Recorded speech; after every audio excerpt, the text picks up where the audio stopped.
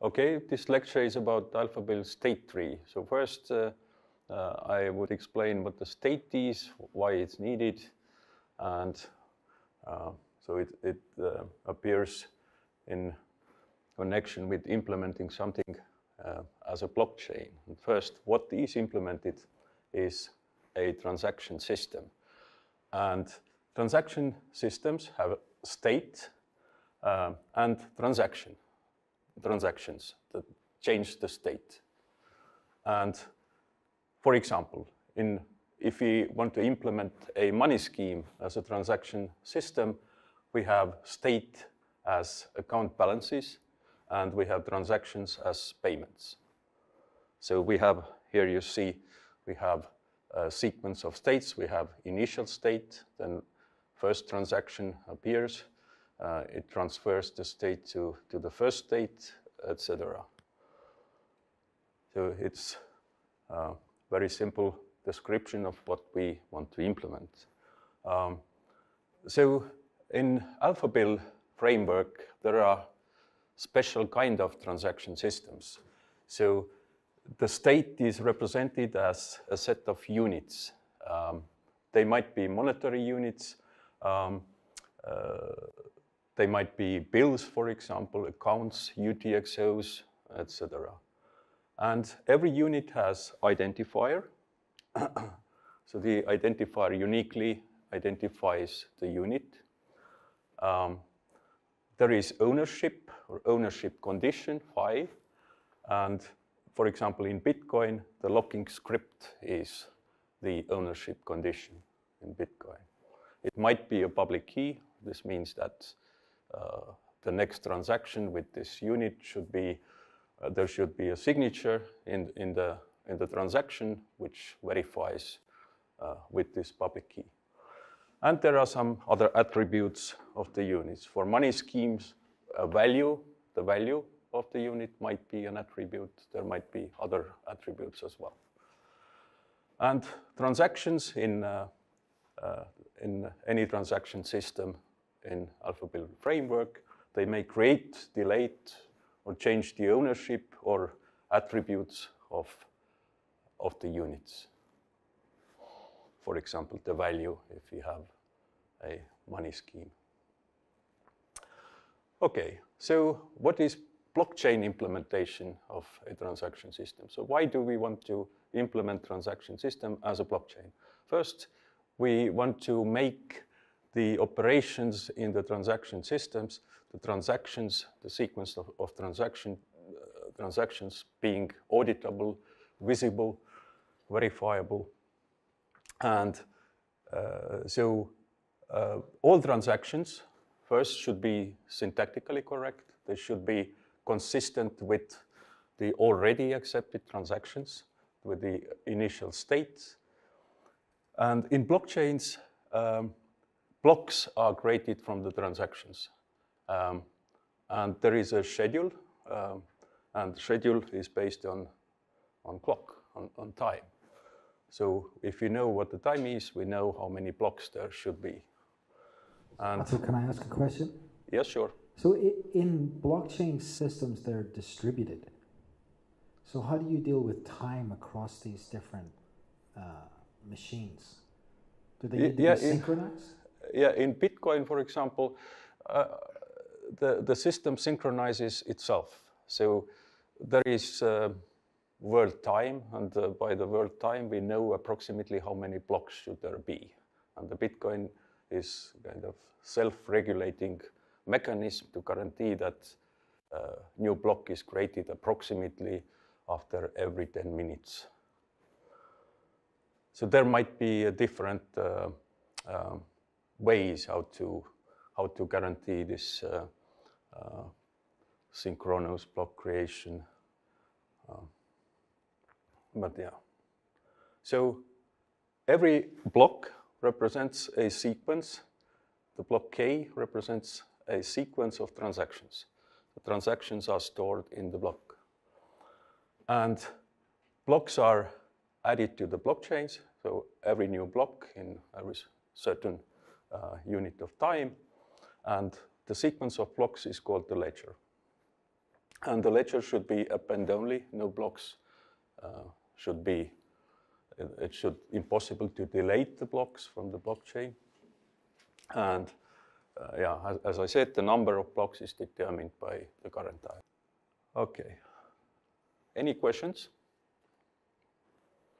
If no, then certification. So the ledger should be verifiably unique.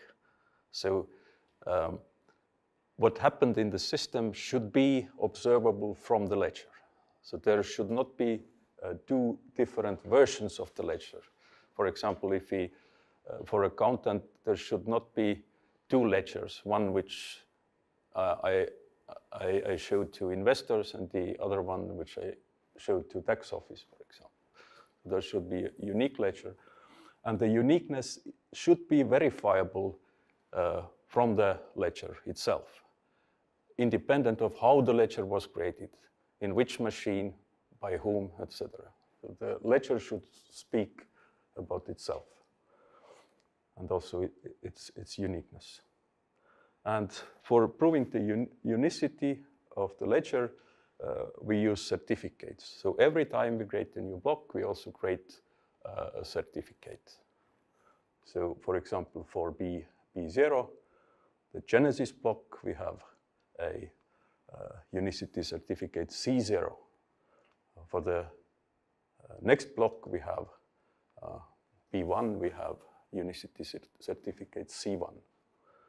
And for the whole ledger, the sequence of unicity certificates form the unicity certificate of the ledger.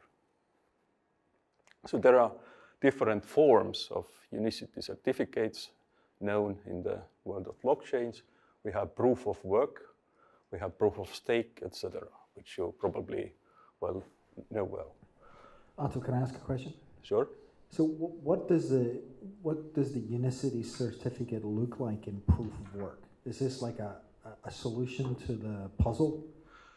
Yes, in Bitcoin, for example, it's just a 256-bit string which has certain properties. It has certain amount of 0 bits to be simple. And so literally the unicity certificate just includes that number. Yes, because it's not just number which has zeros, so everyone can create such number, but the number should also be connected to the contents of the ledger itself. So it's tricky to find a number which is connected to the ledger in a certain way and at the same time having enough zeros in it. So that's hard combinatorial task. That's why it's proof of work. So the creator of this certificate has to do a certain amount of work.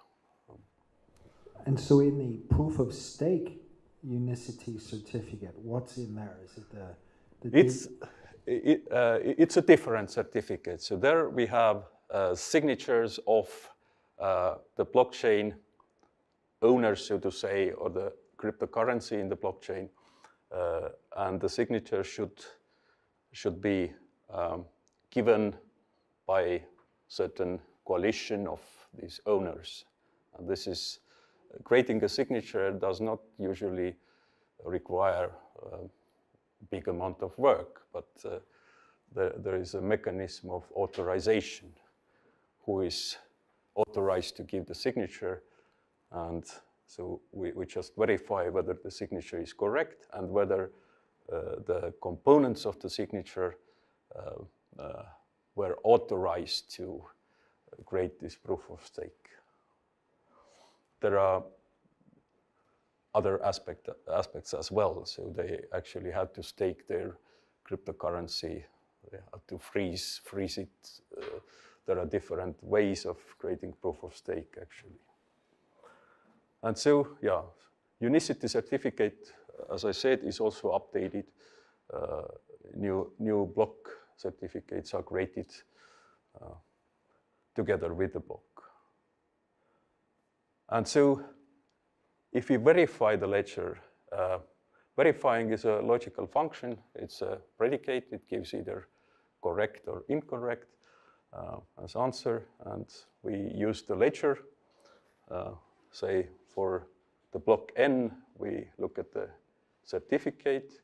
We verify whether it's connected to the block in the predefined way, and whether all these transactions that the blocks represent, whether they are consistent with the previous ledger. So this means verification of the ledger. And also, we might use some outside references from physical world, such as I mentioned, time, or also in the case of proof of work, we have to estimate the amount of electricity, the amount of energy available for creating the proofs of work.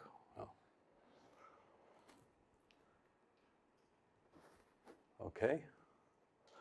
So there are different ways of certifying the ledger. So first, we can certify the blocks, the transactions.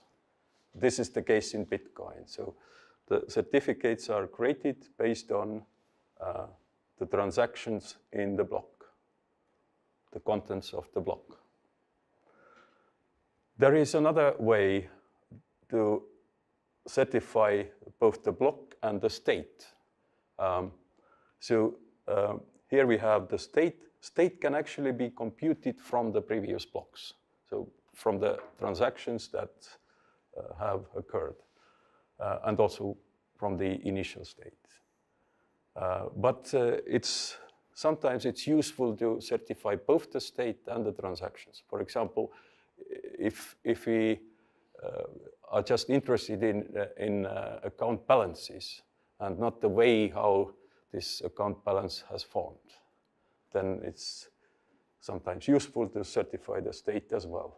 So the Ethereum guys did that for efficiency purposes? Yes, mostly for efficiency purposes. Technically, it's not necessary because we can always go through the whole blockchain to see what is in your account. But it's much more useful to look at your account balance directly and certify it.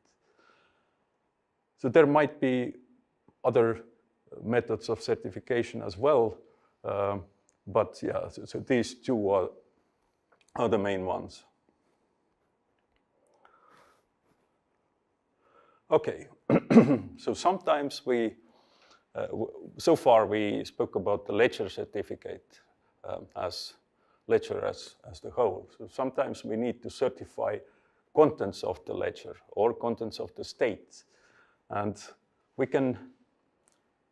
there might be other certificate types as well for the components of the ledger, but we can list 3 main types, at least in the context of Alphabill. So we have transaction certificate, which is a proof that transaction T is in the block Bn of the blockchain. The proof that transaction is there without seeing the other transactions in the block. But we have this transaction certificate, and we can use this together with the unicity certificate to see that only this transaction is in the block, independent of what the other transactions there were. There can also be, sometimes we are interested in unit certificate, a proof that the unit with identifier I has ownership phi in the state Sn, for example. Or we might also be interested in certifying other attributes of the unit. For example, we want to certify a particular account balance. We are not interested in other account balances, only this one. And the property of this certificate is that the proof, by using this certificate, is that the proof is much smaller, much more compact than proving the certifying the whole blockchain. That's the idea. Ahto, is this common across other blockchains? So do Bitcoin and Ethereum have these type of certificates as well? Not very common. In Bitcoin, we can, in principle, verify that certain transaction is in the block. So they use Merkle tree for that to include transactions in the block. But this only shows that transaction is in the block. Yeah, so sometimes it's useful. It's used in so-called light wallets in Bitcoin. But yeah, how useful it is, let's see. And sometimes we also need a non-existent certificate, a proof that we have no units. There is no unit with identifier I in the state Sn. So the state, as I said, is the result of applying all these transactions in the blocks B0, B1, etc. to Bn. This results in the state Sn, and we want to just prove that there is no unit with identifier I at the state, in this state. It might have been deleted, but also it might, maybe it never occurred in the blockchain. Okay, and in money schemes, sometimes we also want to certify total amount of money, the so-called money invariant. And yeah, it's also certified, as I will describe a bit later. And usually the certificates are constructed via hash trees. Like I mentioned in the Bitcoin, we have a hash tree which certifies the transactions in a block.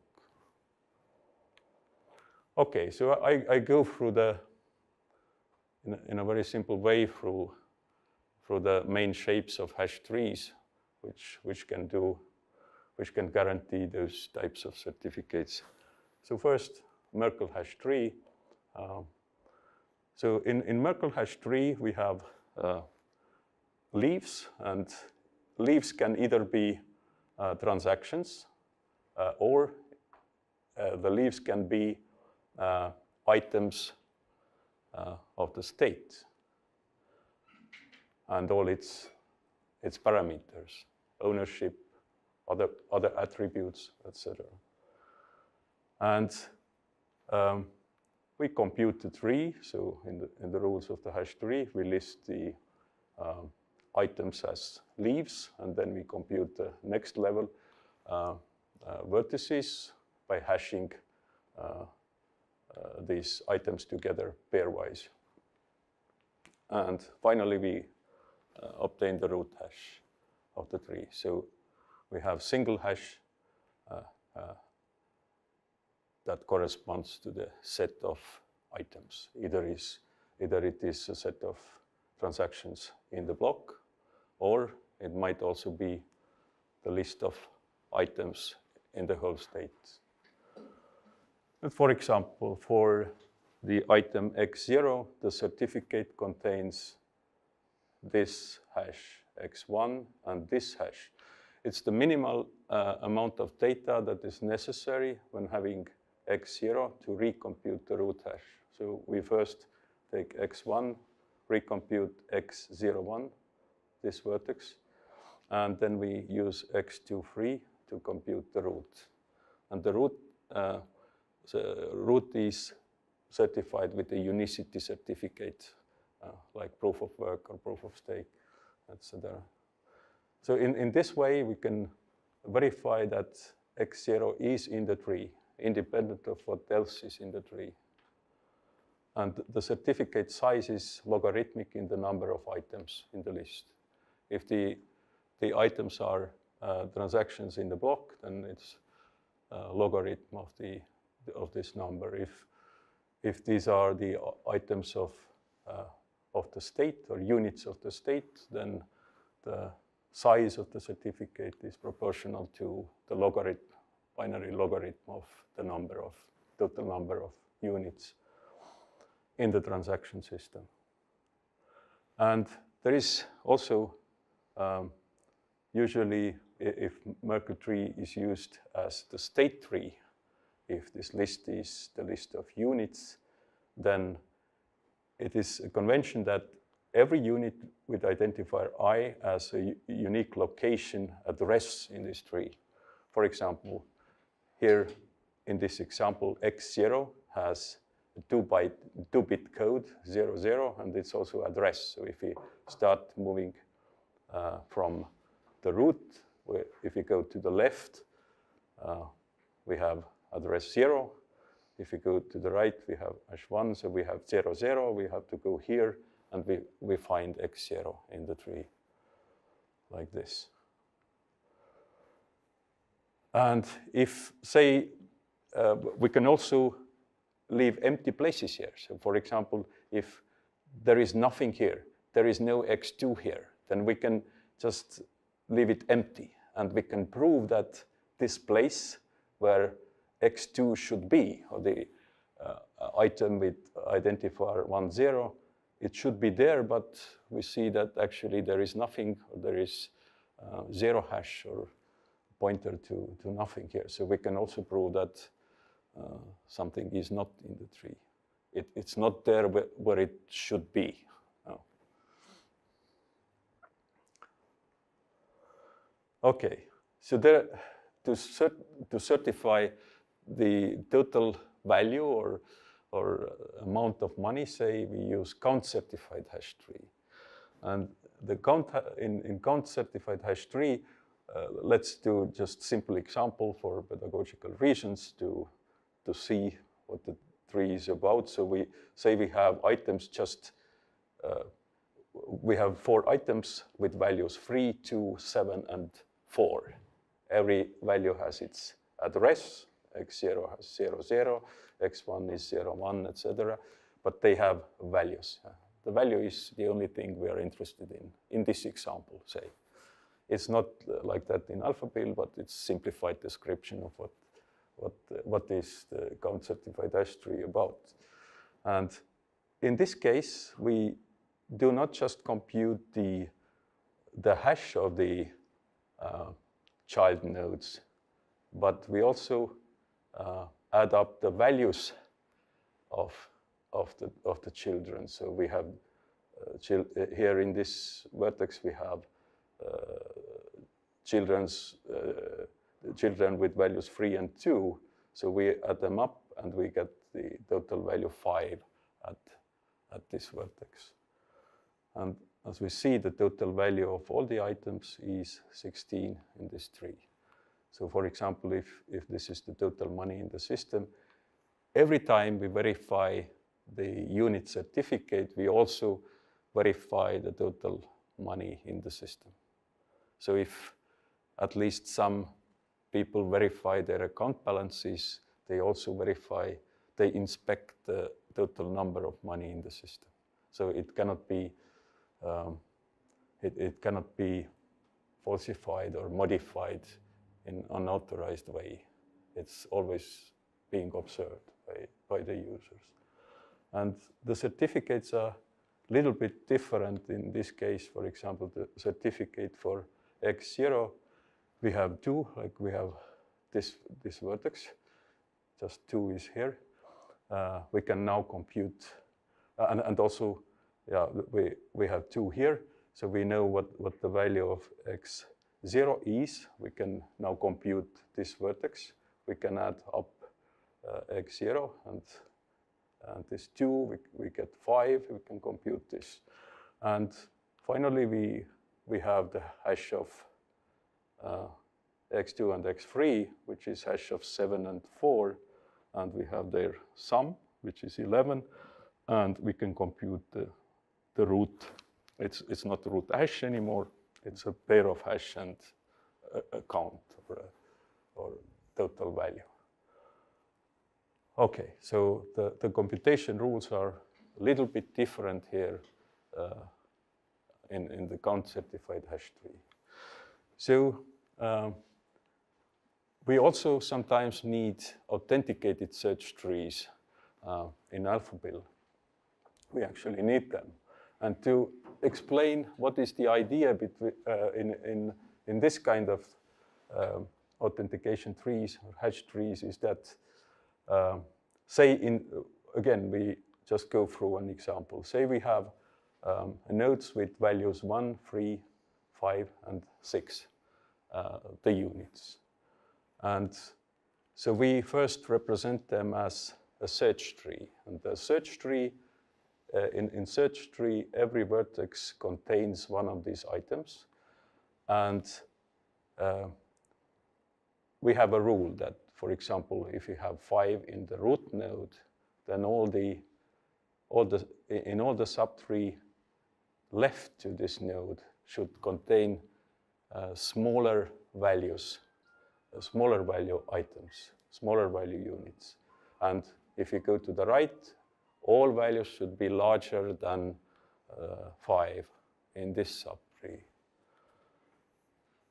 And the hashing rule is, for example, 1 is smaller than 5. This vertex should be to the left from 5. And so 3 is larger than 1, so the node with 3 should stay right from 1. Okay, and in this tree, we compute the hash. So we hash together the left child, the value of the node, and the hash of the right child. So this means that we have no right child. We have no left child in this vertex, and the hash is x3, which is denoted by x3, is the hash of 0 hash, 3, and 0 hash again. And so we have x3 here. The hash of this node, which is denoted by x1, is the hash of nothing, the hash of 1, and the hash of the hash x3. And so in this way, we compute the hash of the root hash. So certificates, say for 1, the certificate contains first all the data necessary to compute x1, and this is, we need the left pointer here, which is empty. We have the placeholder for 1 here.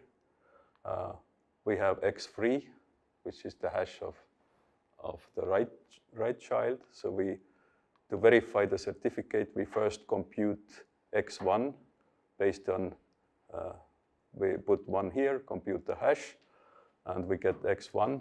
Now, in the next element of the certificate, there is a placeholder for x1, what we just computed. And we do the same. We compute the root hash in this way. And so what we do here is we also verify whether this 1, our element here, whether it's at the right side of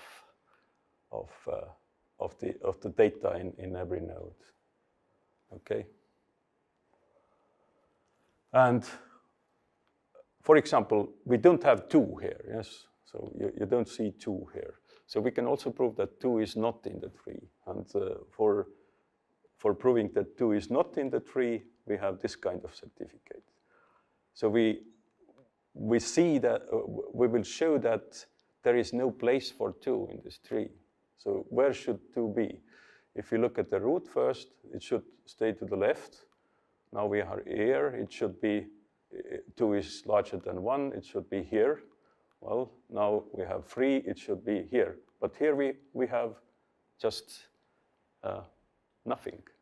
And this is exactly what is proven here. So we see that there is nothing here. We recompute x3 and compare 3 and 2, which is not there. 2 should be at the left. Well, and here we have nothing. And then the next step, we compute this x3, sorry, x1 based on x3, what we just computed. We put it to the placeholder, compute the hash, and again compare the order of the right order of 2. So the placeholder should be right at the right side because 2 is larger than 1, and so on. So we can also prove in this tree that an element is not there. And why is authenticated search trees good in Alphabill is that we can dynamically delete vertices, create new vertices based on how many units we have. So finally, in the Alphabill state tree, we use all these techniques. So the trees used in Alphabill are count-certified authenticated search trees. So we certify this order. It's dynamic search tree. We can flexibly add and delete units. It's self-balance. We use AVL type search trees, which means that the height of the tree is no more than 1.44 times the binary logarithm of the number of units. And this tree enables to create all 3 types of certificates that I mentioned. So, and also in Alphabill, both the transactions in the block and the states are certified. Thank you. Any questions? I will not go through the technical details of the hash tree itself.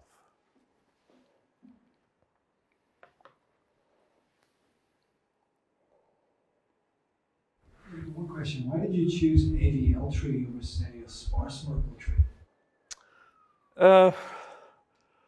Well, so you can also use sparse Merkle trees. It's a particular technical choice. For example, the balance factor 1.44 is it guarantees that your certificates are in certain range of size. And the AVL trees, as I remember, are in a certain way optimal search trees for average size of the certificate. Now, so there are different trees as well, like red-black trees, as you mentioned, sparse Merkle trees. Every type of tree can be used here to achieve those properties, but this is a particular design choice here. So give me an example of how you use these certificates. So you have the proof of uniqueness of the ledger as a whole. Yeah. The transaction certificate, which proves that a transaction happened. Yeah. And the unit certificate, which proves that a unit exists in a block, right? Yeah. And then the non-existent certificate, which proves that a unit does not exist in a block. Yeah. So how do you combine these things to do something useful? Yeah. So, for example, if we want to create conditional transaction in one component blockchain of Alphabill based on data from the other blockchain. So this data is not just data from the blockchain, but it should be certified data. And hopefully it's not the whole blockchain that should be transferred from one blockchain to the other, from one component blockchain to the other. So what we do, we transfer data together with the certificate. And that is the unit certificate or the transaction certificate? Both might be used. So sometimes we need transaction certificates, sometimes we need state certificate or unit certificate. And for example, if we organize things like atomic swap, we also might need non-existent certificates that, for reverting a transaction, atomic transaction. And so, are there other blockchains that do these types of techniques? I think so. They must use, because otherwise they cannot use the locking mechanism for exchanging data between the blockchains. So these are by no means unique unique things that are special for Alphabill blockchain. So every blockchain must have these types of certificates at some point. How do you define certificate? A certificate is a proof represented as data, as bit string, and what they certify is the things listed here. So certificate, if you verify the certificate, you are kind of sure that, for example, transaction T is indeed in the block Bn of this. A certificate is just a bit string. It's just a bit string. Because when people think about certificates, they think about SSL and digital signatures. It's the same thing? It's kind of the same thing. They are special kind of certificates. They are also bit strings.